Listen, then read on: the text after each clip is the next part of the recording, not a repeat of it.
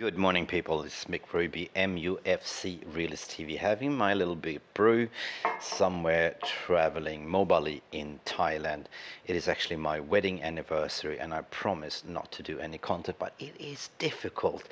It is difficult when Manchester United is your second family and you are so passionate, because there's been a lot of things that's been going on off the pitch and on the pitch this week and upcoming, looking forward as well.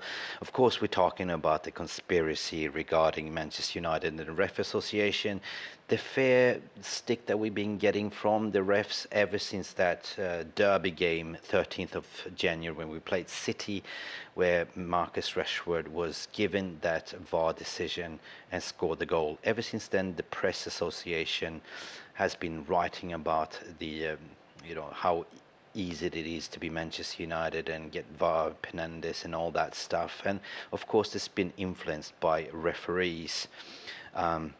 We of course, we're talking about Andrew Mariner twice being sending off, or be influenced in sending off, our star player Casemiro, who, by the way, played 500 professional games before with Real Madrid and never even received a red until came to Prem.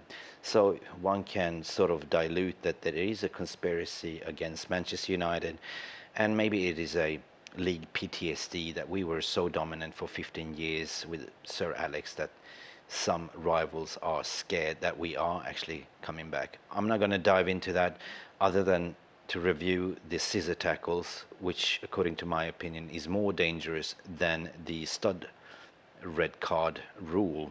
This is something that the ref associations needs to sort of oversee for next season at least, barring that these injuries can ruin a player's career. Manchester United currently have 3 key players out based on these tackles. We're talking about Donny van de Beek with a knee, Christian Eriksen we know with an ankle, and the latest is Alejandro Garnacho. That's about it. That's all I gotta say about this. We need to move on as a team, as a collective, as a United fan base as well.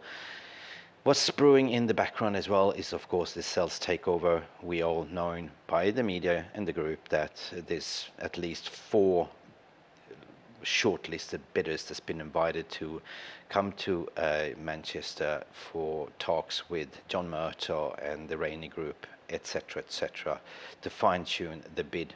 It's kind of like an auction, up the bid. The ones that's been gone public might not be the one that win the bid in general. That is Qatar, Al-Thani, of course we know, and Sir Jim Ratcliffe. But what's interesting is that we don't really know who is the other 2 in the background. So that's what I'm saying. Keep your powder dry. It's my stance on this is always been Glazers out, not who will actually win the bid, who is like, Qatari in or Sir Jim Ratcliffe in, as long as they, buy the club and clear the debt and invest in the sporting infrastructure to make Manchester United great again. Of course, we got to talk about moving forward. We have a game to play tomorrow in Seville. We have a really nice 4-1 cushion aggregate going into that game in Seville. It's not going to be easy. Do I see Erik Ten Hag doing any rotation? Yes, I think he will. Will it be a total revamp rotation to rest some players? No, I don't think so, because you cannot be complacent. You still have to secure to move forward in the next round of Europa League, let's say semi-finals, quarterfinals and that stuff. So this is my predicted lineup. I see the back line being following. I see Malacia coming and replacing Luke Shaw. Luke Shaw will be given a rest. In terms of the centre-back pairing, this is what most people will probably be shocked what I have to say, but I think he will give Varane a rest and Lisandro Martinez a rest, and I think we will see Maguire and Lindelof, and of course Daly will start on the right-hand side instead of Aaron Wan-Bissaka. In the midfield, though, this, barring that Casemiro has been now suspended for 4 games, it is on any given Sunday that Casemiro will start as his holding midfielder. But in front, will Bruno be given a rest? Maybe. possible combination what Erik Ten Hag will line up is kind of the formation of Casemiro, Fred, and potentially as a number 10, a Jadon Sancho. But so far we've seen Bruno playing every minute, every second of the game, so I think it still will be Bruno. Then moving forward in the attacking line, Marcus Rashford, of course, will start the first 45 minutes to assure that we actually score the first half on the left, with on the top as the number 9, I see a Wout Weghorst. On the right, though, it will be quite interesting because Anthony's been starting, but Pellistri's been knocking on the door, so I think Pellistri will give the nod to start.